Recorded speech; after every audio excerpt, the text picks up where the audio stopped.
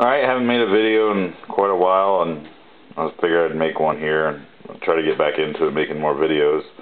These are my good finds from pretty much last summer, 2012, till now, May 1st, 2013. Some of these were from Ohio. I've got a 1787 Drake Bust copper I found in Ohio. That was my first 1700s coin, so that was cool. I got a 1864 2-cent piece I found up there in Ohio last summer. I found this in West Virginia. It's an 1892 Barber dime. It's in really good shape. I found another Barber dime. I found that down here in Texas at an old ghost town. It was pretty rough shape. It was in a fire, 1908. And then I've got some silver dimes right here, and I've got some mercury dimes right here. This was actually a 1916 mercury dime I found in Ohio last summer.